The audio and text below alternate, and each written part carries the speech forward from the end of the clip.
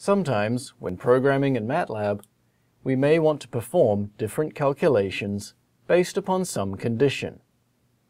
For instance, consider the piecewise function shown. When x is greater than or equal to 0, the function is calculated as 2 times x. Otherwise, it is calculated as 1 minus x. To calculate the value of f in MATLAB, we can use an if statement to arrive at the correct value of f based upon the condition set for x.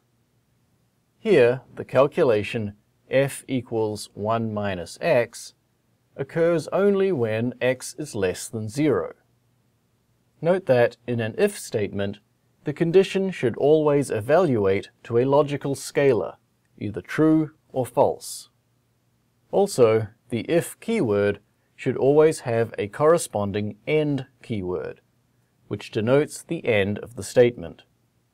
A single if statement can contain one line of code or many lines of code.